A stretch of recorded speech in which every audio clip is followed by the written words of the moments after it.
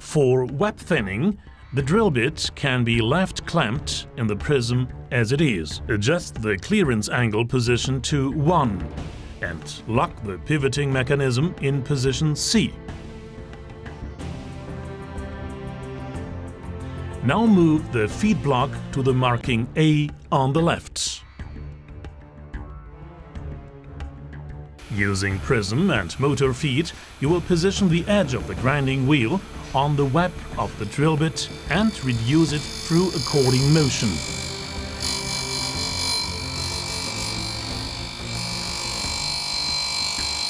Mark the value you have reached as indicated on the scale.